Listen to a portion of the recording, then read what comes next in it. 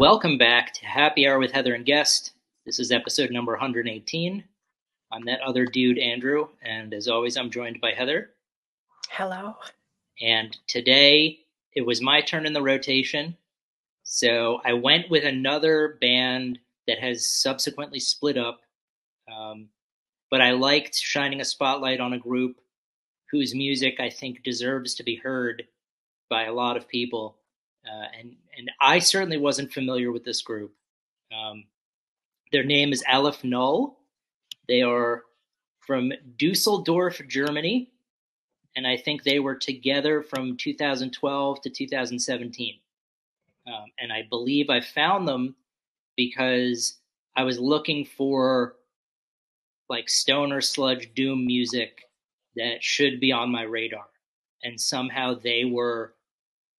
I don't know if it was like a best kept secrets type thing or here's a band you should know about, but that's the impression I got was that they should be in your playlist. So that's why I brought them to the table. So what did you think of Aleph Null? Wow, I like them very much. End Time Sisters was their latest release, and that was in 2016. And I listened to their other three releases as well, but I wanted to focus on End Time Sisters. It has a really low tone and is quite heavy. Even though it's so heavy, it also has a lot of melodic moments in it too. And if you like heavy bass, this definitely is for you. They also use synthesizer, which gives the songs an eerie sound. And the bass guitars mixed with the synth is quite a unique sound. And I really like the range of the vocals. But I mostly like how heavy sounding this record is. It's really heavy and really dark. And I realized your post showed the album Nocturnal. So I thought I should speak a little bit about that one too. It's also very heavy and it has a lot of distortion. And I thought it sounded really sludgy. I picked up on some 90s style alternative metal. It kind of reminded me of Helmet a little bit. And this music holds up. It's just as relevant today as it was 10 years ago. And it makes me wonder what their music would sound like today if they were to get back together and release another album. Hopefully, it would be just as heavy and just as kick ass. Yeah, I was not surprised. Like I didn't really know what to expect because I had put in, the doom stoner sludge. And yeah, this was very much a sludgy low. I got the feeling when I was listening. I listened to Nocturnal. I just went with the full length album that they've released, and I felt like I was standing watching lava slowly, like engulf a town. Um, Not the fast moving lava, but just really slow moving lava. Um, that's the sense I got. So um, when I when I wanted to find out what the name Aleph Null meant, I went to my old pals over at Urban Dictionary. And Aleph Null is the first and smallest infinite integer. Every other cardinal before it is finite. Although infinity isn't a number, it is the amount of numbers there are. We just so happen to call it Aleph Null. Aleph Null is also the first inaccessible integer in existence. The only things that can go past it are ordinal numbers such as omega. And then the example they gave was, we counted for literally forever, but never got to Aleph Null. So I guess this time Urban Dictionary went with the actual definition. So Aleph Null Yeah. is infinity. Um, and yeah, they on Bandcamp write that they're stoner sludge from Dusseldorf. So this is in keeping with my German exports. Um, they were together from 2012 to 2017, and Nocturnal was released in 2014. What was interesting is the track Backwards Spoken Rhymes. You had mentioned part of a like a 90s alternative metal sound with some synth and stuff like that. Um, There is a section of the song that sounds exactly like the music from the Nintendo game Castlevania. And all it reminded me of was when I would do a Fistful of Faithful and have my mother on as a guest, her go-to phrase was, "This sounds like Metroid," the Nintendo game Metroid. So I was very pleased to have a Castlevania reference in this music. Um, and then I think that "The Sleeping God" was my favorite, because even though it's got a sludge tone, there are some alternative and progressive uh, chord progressions to it. Like it's not your typical like New Orleans style sludge that's just a ton of distortion. Um, and the chorus, one of my favorite lyrics was, "Through morphine swamps I glide into the muzzle of a sleeping god." So just provocative. Um, and then the track "Stronghold." This is where Urban Dictionary finally paid off. So the definitions for stronghold, which you would imagine would be something like where you would keep valuables or an impenetrable fortress. So stronghold: to grasp something abnormally tight until it either explodes, turns blue, uh, is crushed, or soothes. Sometimes all four. Uh, here we go. "This is how all blind girls should hold their boyfriend's dicks whilst furiously trying to brush a spider off it." Okay. Um, and then they give you the example of Stifler was caught in a lesbian stronghold in American Pie 2. The way Peter Parker has to hold his dick to do wee wee in that red suit. And then a place where hidden things are usually found.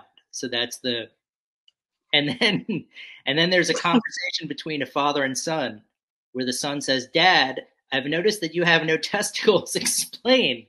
And the father says, "They're in your mother's stronghold, son." And the son says, "Her handbag, Dad?" And the father replies, "Yup." So yeah, we're getting a lot of various, and there's really absolutely no relevance to me talking about Stronghold other than it's the excuse to mention all this stuff. So, um, and then yeah, Nocturnal, uh, sleeps during the day, awake at night. Why is Nash eating Fruity Pebbles at 3 a.m.? Gosh, he's so nocturnal. And then this was my favorite one because it reminded me when I was in my early 20s, I played the game GoldenEye on Nintendo 64 with friends of mine, and we would play multiplayer, where you would basically it'd be like a shoot 'em up. You'd try and kill the other people, and when you laid in wait for somebody and were hidden, we called it perching, and it was always very frustrating when you were killed by someone who was perching. So in this for Nocturnal, when you're playing Black Ops and you're shooting someone and a guy on your team is behind you and steals your kill, and then the example is, "Yo, I was actually shooting this dude and this douchebag behind me nocturnal to my kill." It just brought me back to my early 20s playing. Yep, I think I've probably spent a good 10% of all this conversation talking about the band, and 90% just waxing philosophical. But what was yeah? I mean, if there's anything you should come away with that could be useful aside from me just blathering on, it's that Aleph Null gives you all the elements of sludge metal that's really heavy, really slow, but it's not like the traditional sludge metal you would get from, let's say, like Melvin's or the New Orleans scene, where it's just really, really low and dark. This had some really, like you had mentioned, really melodic moments. Um, the vocals are more on the harsh side, but they're not growling. They're not like they suit the music really well. So I'm gonna go back and do a deep dive on the rest of their music. I only listened to the full length album. I'll have to listen to the most recent release, but yeah, and I also was glad because the last couple of bands we've listened to have been more of the psychedelic space rock type of stoner. So I feel like this was a nice counterbalance to that. Something really Yeah. slow and low. Yeah. Yeah. Sludgy and like it's like I like to think like you're on one side of the room, I'm here, you're on the other side of the room, and then I'm like trying to wade through like thick mud to try to get to Oh you. yeah, That's like sludge. That's like sludge. yeah. This was, and what's really cool about this, again, if you listen to like Crowbar or Acid Bath or something, you're gonna get like really slow and really distorted and really sludgy, hence the name, music. Um, and you'll get melody too. But what was cool about this is I felt like there was more. It was more progressive. Like I felt like there were parts where if Tool was a sludge band, you might that might be a good analogy for it. So it'd be interesting to see what these musicians are up to, if anything, now. Yeah. Um, Yeah. I didn't look into what they're currently doing. But yeah, I mean, that was a great full length album. Um, Yeah. there were no tracks that I was like, yeah, I'll skip this one. This sounds derivative of previous. It really went together well. So I'm looking forward to doing the EP, the last EP.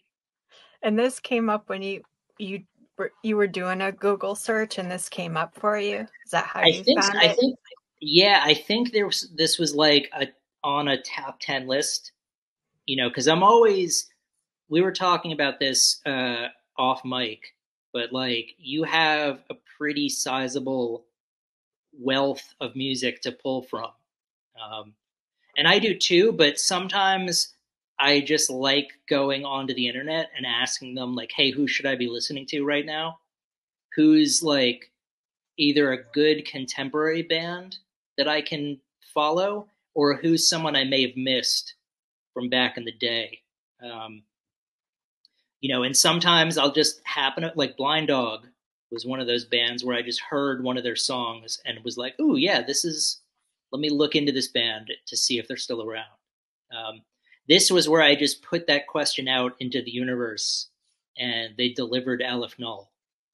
Um, so, I remember there were other bands who I was familiar with, whose music I may not have listened to, but I at least knew, like, oh yeah, I've heard of this band, but I'd never heard of Aleph Null, and there were enough people who had commented about it that I was like, oh yeah, I probably should listen to them.